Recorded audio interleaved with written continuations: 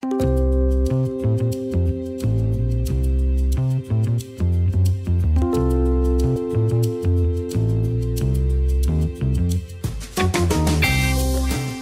wants to serve the underbanked, but it's super difficult to get to that last mile. That's Cynthia Wandia, the co-founder and CEO of Kwara, based in Nairobi, Kenya. And what we're doing is building wealth together frictionless. And we're doing that by digitizing cooperative financial institutions, which are sort of member-owned banks or small versions of banks, where people can pool capital together in order to lend it back to their members or make investments together. These savings and credit cooperative societies, or SACCOs, play a large role in the lives of not only Kenyans or Africans, but also groups of people across both the global south and developed countries who are brought together by a common bond, such as their occupation. And in environments with low formal banking penetration, SACCOs are a great vehicle to reach and service a hard-to-reach end consumer. However, these organizations also lack infrastructure. SACCOs have pulled people together, but then it's super difficult to deliver any value to the institutions or their members in the absence of any infrastructure. Cynthia and Kwara are doing just that, building the software and digital infrastructure for SACCOs and their members. As we continue our exploration into the entrepreneurs and startups digitizing formal and analog industries, this episode takes a deep dive into how to build products for an industry that Cynthia calls as analog as it gets. Cynthia and I talk about the role SACCOs play in the markets in which Kwara is operating. We talk about product and design, user onboarding, embedded finance, and more. Before we start, we'd like to thank MFS Africa for their sponsorship of the entirety of this conversational series of episodes. Last season, we explored the MFS Africa acquisition of another fintech, Bionic, a startup building multi-market digital payments tools for SMEs accepting mobile money payments across the continent. And together, the combined company is making it easier to make and accept payments across the fragmented mobile money and banking ecosystem on the continent. So to get an idea of the impact, I talked to Maria Nantai, the finance manager at the global NGO Save the Children in Uganda. Before Bionic, Save the Children had to hire drivers and security to send physical cash for projects across the country. If you were to get a vehicle to go and transport a lot of cash to a particular area, you would need to get someone to drive it. You need to get fuel for that vehicle. You need to get security. So it's a lot cheaper. Looking at the work involved in hiring a vehicle to transport money, that was an additional cost, of which just looking at if we were to make an online payment, that would come at close to, let me say, less than 1% of the cost that was incurred. I don't want to limit it to just the cash or the outflow, but looking at staff safety, looking at the real-time nature of the transactions, there is less fraud involved, less or even actually none, because you're able to reconcile your accounts and everything. So it's cheaper in that whole aspect. We actually started going digital, that is using mobile money, around 2015. The thought process really behind this was Save the Children was growing. The numbers were growing, and in very many instances, dealing with so many people, money passing through different hands was also a hindrance. We wanted our donors to have that confidence that this money is reaching these people that it's intended to reach. So basically, we just wanted to make our systems more transparent and more attractive to prospective donors, but also to ensure that our beneficiaries were reached real time, to ensure that we didn't have any breakages in our service delivery. Later in the show, we'll hear more from Maria on the needs of small businesses and nonprofits like Save the Children in Uganda. One more thing before we start. Every Sunday, we publish a weekly newsletter called The Flip Notes, in which we share bite-sized insights and thoughts from around the ecosystem. If you like the podcast, we think you'll like the newsletter as well. You can subscribe at theflip.africa/newsletter. Now, without any further ado, here's Cynthia Wandia. You're listening to The Flip, the podcast exploring more contextually relevant stories from entrepreneurs around Africa. I'd like to start, before we get into Kwara and before we get into the product and the business, talking a little bit about the landscape in which you're operating and the market in which you're operating, and the importance and impact of accessible financial institutions like SACCOs and like community banking and member organizations that you're serving. So can you tell us just a little bit about the landscape in which you're building your business? Sure. So we're operating in a context where, at a broad level, over 3 billion people have reduced access to financial services. You could say they're un or underbanked. But more specifically, there's a context where people turn to alternative financial institutions to access those financial services or to get their needs met. One example of this is the savings and credit cooperative, which just sort of allows people to pool their capital together, as I said, to be able to share it out. And this is in the context of where the penetration from the formal financial sector has not gone as far as people would like. It's also in a context where certain infrastructure has not reached the farthest corners, let's say, of every country, and where as well alternatives to finance have usually turned out to err on the slightly more predatory side, because as you can imagine, where there's an unmet need and a relatively weak level of financial security, it's a bit prime for some predatory options. So within that context, we find people coming together and trying to build their wealth or build their financial situation up.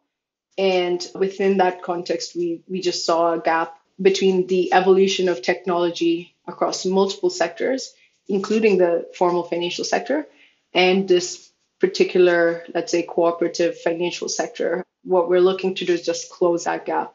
So savings organizations and cooperatives, what do they look like in terms of the member makeup, in terms of how they are run? And maybe we can then use that to lead into the opportunities that you saw to build technology and software to further enable all that they're doing as well. So what that look like is a group of people with something that brings them together, what they call a common bond, will find each other and come together to achieve a common goal. It could start off as obviously or as simply as a group of farmers of a certain crop in a certain region coming together to invest in some joint infrastructure like a tractor or a coffee washing plant. And that joint structure, that joint organization also becomes a vehicle possibly to access markets together because they might be smallholder farmers. Over time, they can evolve to enabling circular or shared pool access of services among the members. And over time, they can even open up that membership to, let's say, members who are not part of the original common bond. So a typical savings and credit cooperative, now taking Kenya as an example, you might find one that started off as the cooperative for all teachers in a certain region. They pool their money together, they save and they borrow. And over time, they've grown to a membership exceeding, a couple of thousand or tens of thousands of people, primarily teachers, but also other people in the areas that they operate. And those members are able to access services like, they're able to save. That's usually the prerequisite, but they can access affordable loans as well as the joint investment opportunities offered by the SACCO. And the types of interest rates, or from a lending perspective, it's much better or much more accessible and affordable than typical bank in Kenya. Is that accurate? That is accurate. And that's embedded in the nature of a SACCO or of a cooperative, because it's owned by its members. Part of your savings actually goes towards buying you a little bit of share capital within the organization. So you become a shareholder. And what that means is that you as a depositor and you as a shareholder are, you're the same. And that creates a sort of incentive aligned financial institution where interest rates will never go below what is required to earn some income for the shareholder, which is paid out in the form of a dividend at the end of the year, but also never go too high so as to present the borrower, who is also a member, with an overly expensive interest rate. So it sort of keeps this natural check and balance. And as a result of this, the members do get, let's say the SACCO is almost like a nonprofit. All its profits go back to the members. But at the same time, this is also the reason that keeps them a bit resource constrained, because unlike banks, they're not necessarily generating the high amounts of revenue that can just go into the institution itself and pay for super expensive digitization and so on. They also individually, keeping in mind they are made up of the people with a certain common bond. It could be a group of teachers or a group of farmers or employees of a certain sector. They might not necessarily have experience in running a bank. It just over time capitalizes enough such that it's operating like a bank, but it doesn't necessarily have the sort of inbuilt technical and financial know-how to run it. And those resource constraints from offering affordable loans sometimes do come back and limit the options they have to advance in terms of being able to afford the latest tech or the latest core banking or the latest mobile banking or the latest credit decisioning, right? So it works for the members, but to an extent. Well, that was a perfect segue. I'd love to get right into Kwara and how you are helping given the context that you just shared. So can you talk a little bit about the business and the product and the gap that you're filling there? Sure. So what we noticed is we've got banks on one side, you've got the much smaller informal investment clubs, we can call them, on the other side, maybe a group of 5 to 10 members who meet regularly in a social context and sort of help each other out with finances. And in between, there is this cooperative that is semi-institutional or completely institutionalized, but not necessarily operating at a bank level. And the solutions for them to improve service delivery or make better decisions or secure their members' data and secure their members' funds, the options available are just not as robust as are available to a bank, and certainly not as affordable. So what we decided to do and what we brought to the market is a way for the cooperative to actually turn itself into a digital bank by using our platform, which means that the institution itself can automate its operations in terms of CRM and member origination and loan origination portfolio management. But also at the member level, they actually have their account in their hands. So anyone who's used, mobile banking from your regular commercial bank might take this as a given. But the alternative was that, someone wants to deposit money, they have to head out to their nearest branch, which could be a couple of miles away. If they want a loan, there's this paper process. They might have to wait a couple of weeks for those to be processed. And we just wanted to take all the advancements that have happened in tech, especially around SaaS and the affordability of that level of pricing, as well as, the benefits of data and analysis that happens when you actually properly keep records, and provide this to the SACCOs so that they can enhance the delivery of services to their members, but also over time grow, become more investable, become safer, and ultimately just encourage people to join and build their wealth together. So that's sort of how we saw an opportunity to participate in the market.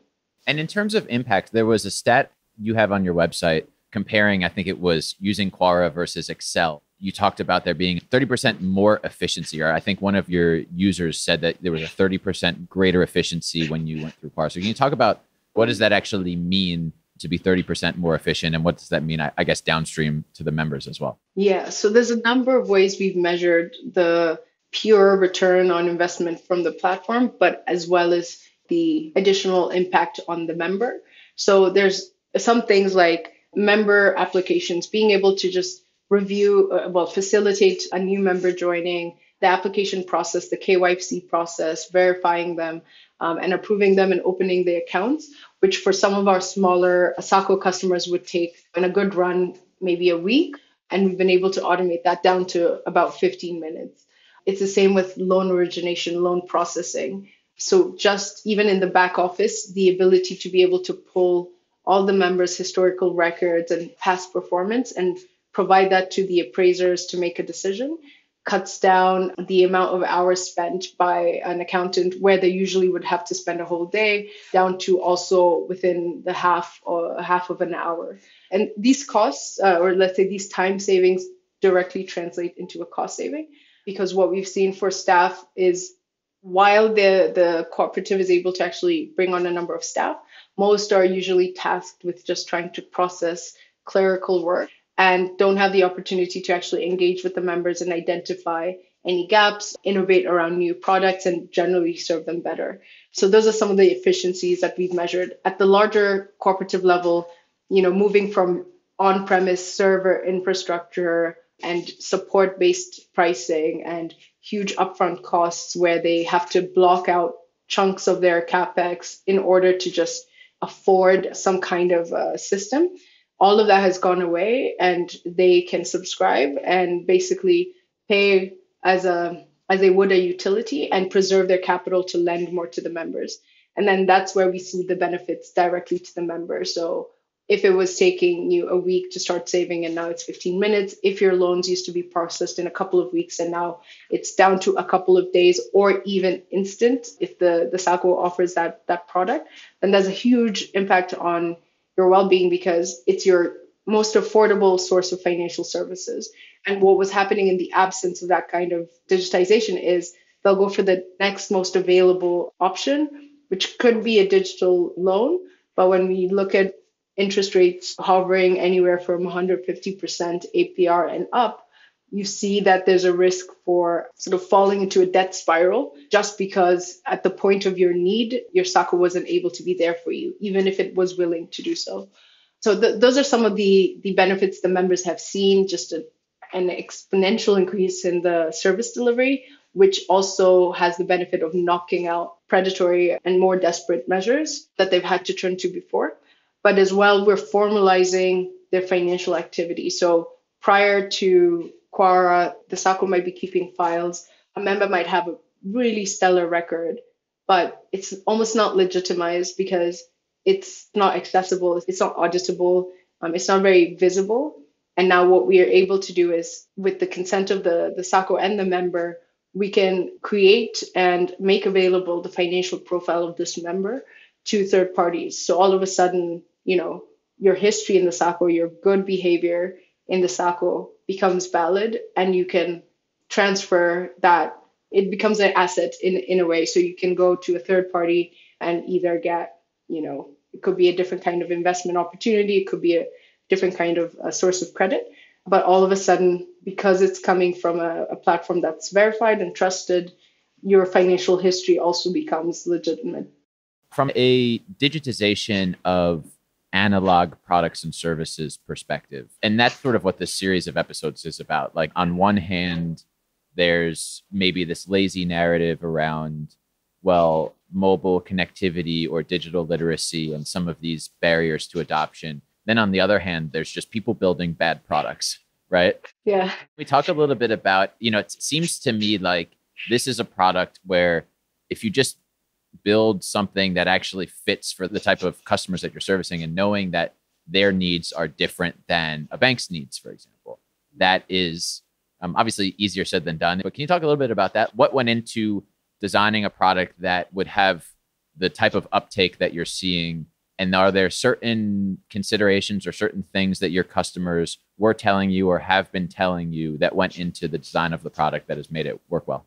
There was indeed a ton of user research, customer research, all the way from just, sitting in a SACCO and just watching and seeing how long does it take to get things done, hearing how people interact with each other between the SACCO and its members, between members themselves, and so on. And it was really important for us to contextualize that within the product because there's certain operating conditions that we had to take into account. As I mentioned, the membership, and therefore even the board of a SACCO might not ever have had a finance or banking background per se. As I mentioned, if it's a group of teachers, if it's all people working in the public sector and so on, their common bond is one thing, but it's typically very parallel or separate from having a pure finance background. So we really had to contextualize the fact that within a non-banking environment, really core banking activities are happening. And how can you reconcile the two? How do you reconcile that cooperatives are much more member focused than a bank might be towards its customers? The process of advisory and then origination of a loan, or even what happens when a member is not able to pay, it's a completely different process than what happens in a bank. Same with the fact that cooperatives have or allow for social capital to be presented in lieu of assets. So if you can get a couple of other people within the cooperative to sort of guarantee you or sign off against you, you can actually access some leverage beyond your current assets. And that's really quite powerful because if you imagine someone who's completely asset poor, all they have is like the people who know them and what they're trying to do, and they kind of help each other get out of the situation they were in before. All of those are what we had to take into account, while never losing sight of the fact that, especially as they institutionalize, there's always a sort of long-term dream, maybe goal for a SACCO to become a bank, and a bank just more in the formal institutionalized way versus in the incentives actually diverging. So that's why we had to marry a product that was sophisticated enough that the customer could see that if they achieve their ambitions and grow, that this product was fit for them, but it still met their needs as per where they are now. And the way that we were able to do that, not only from a pricing model perspective, but also just like from a design perspective, is be able to show the example of, look at a very large cooperative, tons of assets, tons of turnover, tons of staff, and look at another nascent cooperative getting started, growing fast, but still getting, on its feet. And both of them are using our platform. So that's for us the proof point. Let's say that we were able to sort of marry that balance between building something specifically for the SACCO sector, but also not excluding the sort of ambitions that they may have to get more and more into to turn more and more into formal financial institutions. From either a product perspective or a design perspective, or even an operational or service perspective, are there any things that you've had to do that are unique or that are worth sharing in terms of onboarding, for example, this group of teachers or this group of farmers who, as you said before, may not have had like formal financial experience? I guess you wonder about the difficulty of utilizing a more sophisticated product when they weren't using anything prior. So what has that experience been like? I think the biggest strides have been made in the design territory because, especially as trying to build a product-led company, then most of our intentions and decisions are captured and expressed through the product. Because if we design it poorly, we just create this like high volume or high support requirement, let's say, which is sort of a barrier to scale. So it started off with the design, like very crisp design principles that took into account that the individuals using it, it's much as they've never run banks before, as with many people, they are interacting with a number of digital products and many that they never had to be trained on, right? So maybe nobody taught them how to use WhatsApp, or nobody taught me how to use Facebook, or all of these different things. And we tried to look at what are some of the principles that make it possible for someone to actually learn how to use it and what is expected of them. So that shows up a lot in the copy, in the workflows, in the error handling, such that it becomes a safe environment to actually just execute on your task, where your task is already defined even outside of the platform. So if before they were doing a certain level of counting, or they didn't understand how to run the sort of deposits and so on, all we just did is help make the platform easy enough to use that there's just not a risk of that kind of failure. And when there's a risk of that, we just reinforce what intention, just double check with the user what they're trying to do and so on. So we could solve a lot by that. The second part with the onboarding is also quite critical, and that's what has evolved for us the most over time, because it's started off being very much an exercise where we're getting to know the situation that they were in before. So you've got files, but you open some of the files, maybe they're empty, or you've got tons of Excel sheets sort of fragmented and not really in one place. And over time, it's evolved into a very joint goal between us and the SACCO, where we put in a timeline. We've got this sprint period of 2 weeks, of which we both commit to like a pretty intensive, let's say 48-hour session, where we just try to do that heavy lift together. Because unlike maybe many products, like for this type of utility platform, the value is seen after quite a bit of heavy lifting. Like that first benefit is really seen when an application comes in and you can like click and approve it. But to do that, you do need all of this historical data in and so on. So that was sort of the next aspect, is just like jointly taking on this migration or this shift together. And then underlying all of that has been a very high touch approach to training, but which we feel is just valuable at the beginning, especially. It's still a learning process for us, but it's helped build the confidence that, as a SACCO, I'm not too small to think about having like a digitized platform. And for a member, thinking like, well, there's no reason why I can't get instant loans from my SACCO because my money is there and they're willing to lend it to me. So Kwara is sort of connecting my goals with what the SACCO was anyway there to do.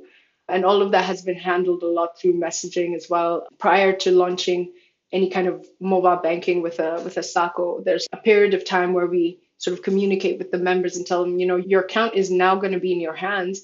All of these things that you need are soon going to be available to you, and this is a good thing. It's a bit of a journey, and every day we work to optimize it, but it does require just a lot of there's a fair amount of teamwork, let's say, involved in making sure we get to achieve their goals. Does that sort of requisite heavy lifting, though, make a sale harder? For example, I mean, I'd imagine that the switching costs, even if the new option is so much better, are quite high, right? So does it create a barrier to entry? So it does, on the one hand, and that's also what makes it quite an attractive market as well, is the switching costs are high. So you do have you've got to climb a slightly higher mountain, but then you're a bit more defensible there. But with SACCOs, the beauty is at the end when you can deliver direct value to the member. Remember, the member is the shareholder.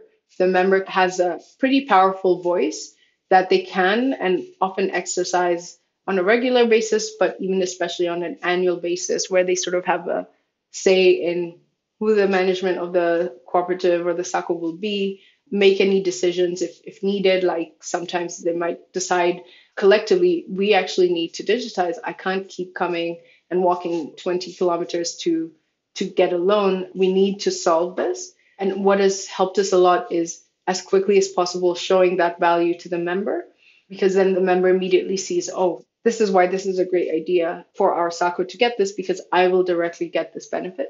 And I think that's different from what had been done before. Before, the benefit was largely limited to the staff at the cooperative, and they would then have to have that sort of mental reconciliation of the effort versus the benefit. But now we add a certain layer of persuasion, let's say, from the member side, where it then becomes worth it to invest in switching, however that looks, even if it's from files or Excel or like a legacy system or a competitor. There's that extra persuasion from the members where they say it's going to be worth it, even if it costs us a little bit more in the beginning or takes a bit of time from our staff. It's going to be worth it to me as a member. So switching gears a little bit, I'd love to just chat a bit about you and your background, because I know that you had done some things in energy in the past. You're sort of a multifaceted entrepreneur. I'm curious to hear the origin story of Kwara and how you decided that for your next thing, that this was the problem that you were going to solve. Like most stories, it's got a long beginning. I think the easiest or the fastest route to it is just having an opportunity to explore the intersection of entrepreneurship and at least what at the time was called just social activities, let's say. So I had a period of time after college where I had the chance to do that, which took me all the way from China to back to rural Kenya, then to Mexico. And after those 2 years, I was a bit of the opinion that perhaps it would have been valuable to join a sort of corporate or formal professional program that I could pick up certain levels of skills around business as I understood it at the time, which I could then later actually translate towards solving a problem. And that's how I spent about 4 years with an energy company. And then around the time those 4 years ended, there was an opportunity to take on my first real attempt at entrepreneurship through a corporate venture capital program. That opportunity was actually in the form of a advisory business. So I founded at the time, got some partners after, but I founded an advisory business that was looking to make it more affordable for power project developers across Africa to just, get their projects over the line that'd be stuck for ages. And typically it was around the cost of assets. Now, did this for 3 years, typically spending a couple of weeks per month in a different country in Africa, just trying to really get these projects over the line from an advisory perspective. And that was the first point where I realized, one, there's a limit to how much a advisory or consulting business can scale, and two, sort of hitting the barriers of what it takes to actually carry out successful infrastructure projects in Africa, especially at the timeline level. So I think those two realizations are what made me pivot towards wanting to be more involved in a product-based venture. Venture is not the right word. It's just like, I just thought it was possible to solve problems better and more at scale from a product basis than from an advisory basis. And two, just being open to other sectors than purely infrastructure and especially energy. And now the interesting thing is I'm back to infrastructure, but more tech infrastructure and building rails that allow this sort of transactions and financial services to get more accessible. But it's far more scalable than what I was doing before. And the story of Kwara and why I picked this particular challenge, it was a joint effort between myself and co-founding investor who was looking at how we can actually improve the supply chain for smallholder farmers, like coffee farmers. And why was it that they got $1 per kilo for their coffee, but then it was far more expensive when sold abroad? And in the course of looking at that problem, which was particularly interesting for me because my grandmother, from my mom's side, is a coffee farmer, a smallholder coffee farmer. In looking through that problem, we identified the cooperative as this sort of first line of defense that someone like my grandma would have to access market, to access credit when she didn't have it, to maybe access investment opportunities. And then when we zoomed out and saw that this institution or this communal institution exists globally, and it was suffering from some of the inefficiencies that can be well solved by tech as it is now and as it's evolving. So better internet penetration, more mobile, better money transfer, and so on. Then we thought, why not? Let's strengthen the cooperative with the view that it will have a direct impact on the people who rely on it. So the members, because of that incentive alignment. So that's how we came up with Kwara. And so in the case of your grandmother, for example, or a comparable smallholder farmer, is the hope or the goal that they will be able to access financing easier, for example, and they can scale or they have more pricing power with their distributors? Or what's the outcome? I guess the solution to the problem that you were discussing earlier has changed a little bit, but what's the sort of desired end state here? Yeah, so it's not so much that it's changed as it has a number of steps to get there, where we saw that just by making that first layer more robust, more auditable, more investable, more linked with the formal sector, that we could then enable additional value to be created along those different verticals. So much as we might want to support a smallholder farmer to be able to access or demand more value from their produce, it's very difficult if there's not a clear way to, for example, demonstrate the quality along the whole production chain up until the point where those goods are sold and proven. It might even not be possible. So the other way could be, what if my grandmother and her cooperative actually were able to own a roastery near Hamburg after her coffee has gone, and it's gone as a non-food product and it's been accepted, it's washed and roasted, and a good chunk of the value then gets realized.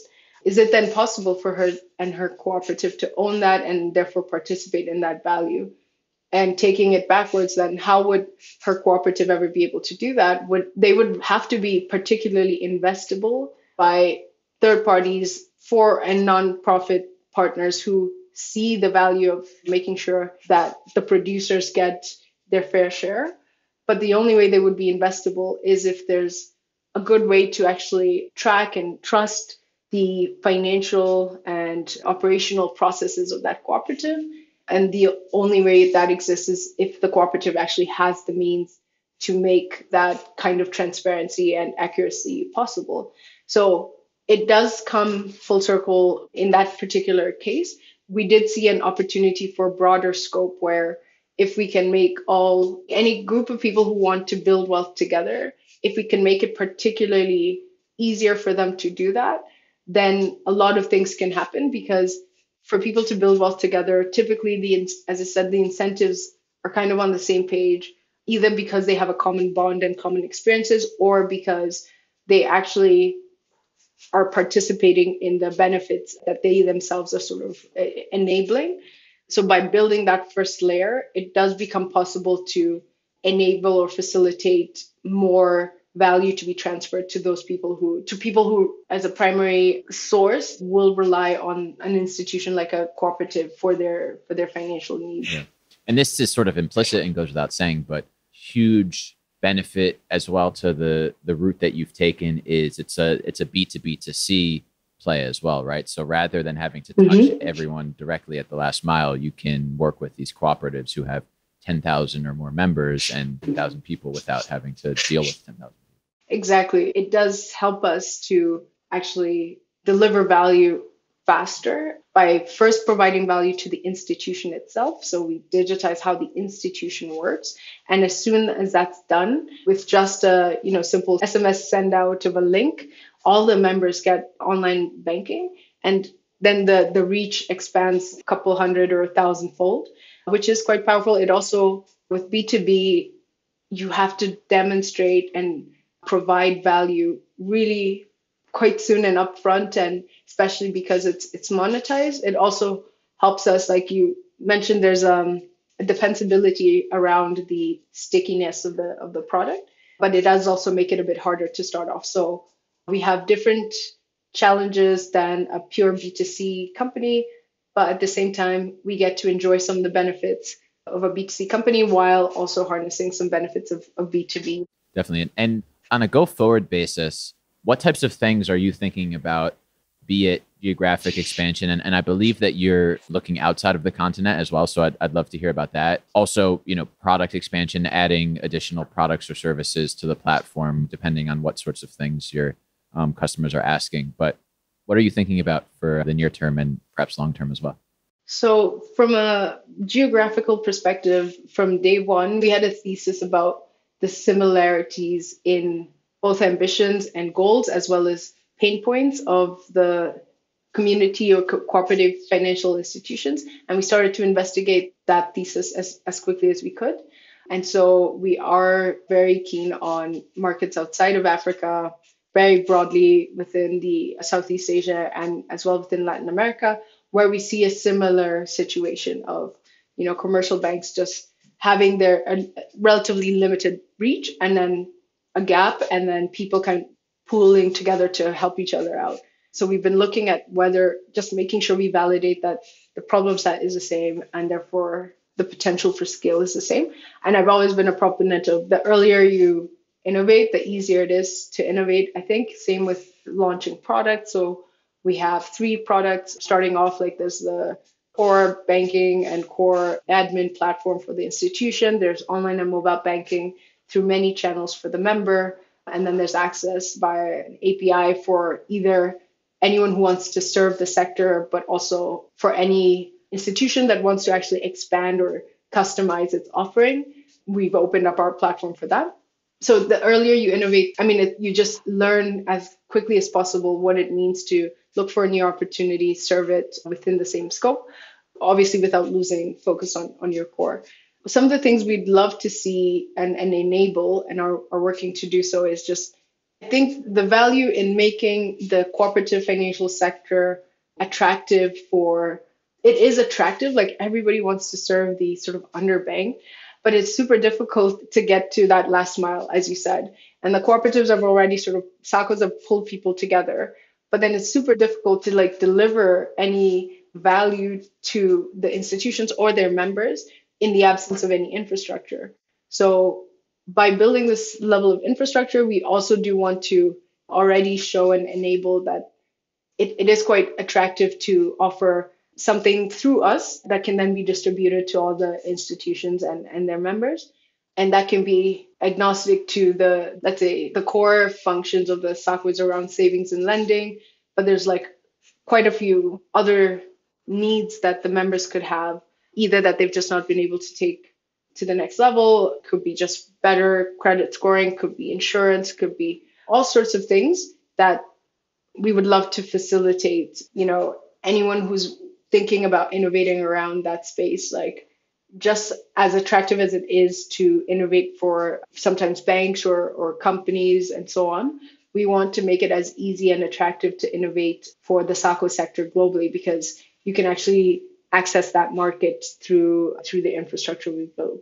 I didn't fully appreciate at the beginning, like you saying turning a SACCO into a digital bank until just then, because you think about embedded finance and the opportunity to leverage the brand and the trust at the consumer facing level, and then you be the infrastructure underneath. And maybe this is my own fault, but a lot of times I think about those consumer facing brands being like the ride hailing companies, for example, or other fintechs who are taking their own sort of API first approach to serving customers. But it's very clear now, based on everything that you just said, that even the most analog of consumer facing organizations like a SACCO, if provided with requisite infrastructure, can actually be, an embedded finance player as well.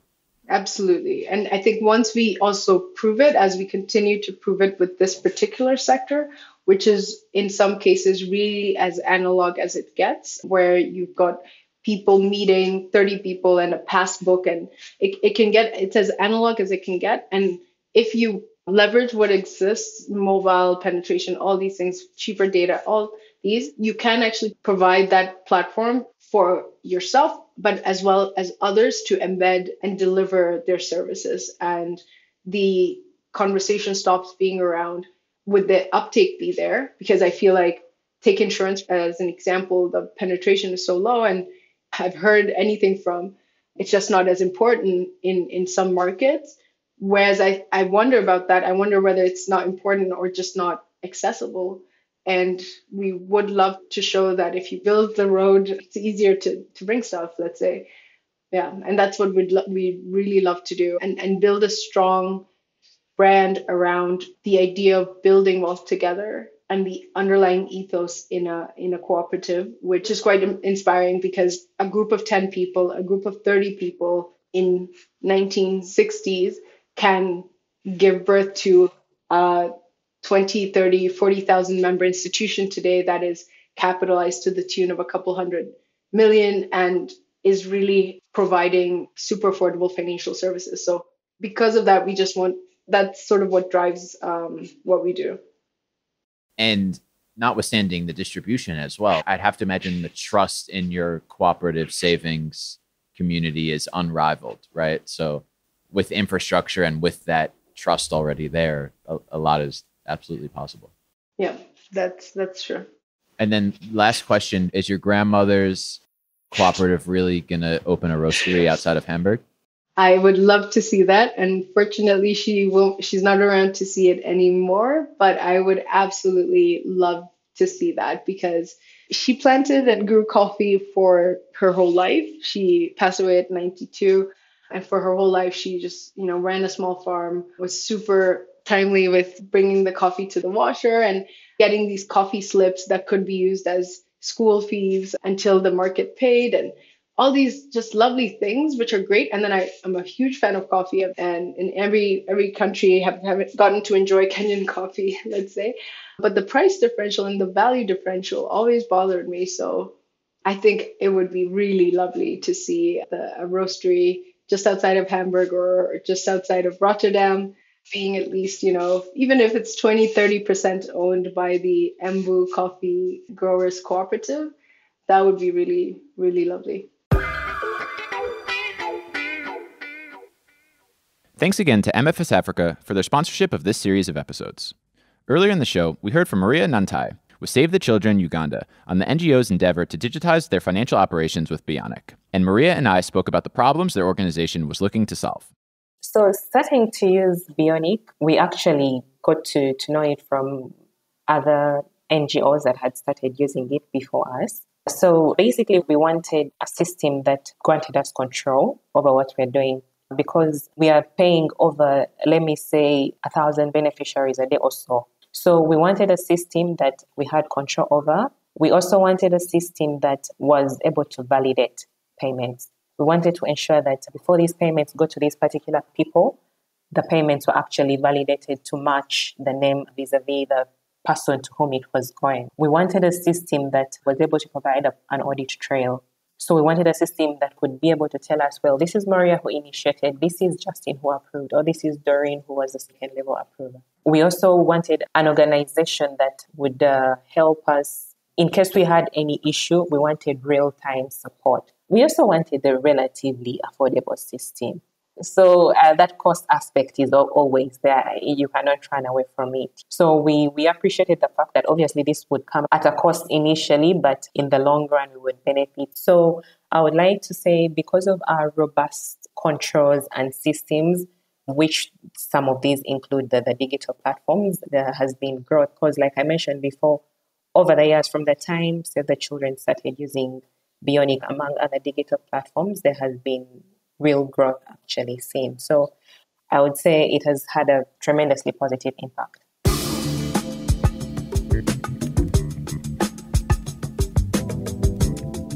That's it for this episode of The Flip. Next week, we talk crypto.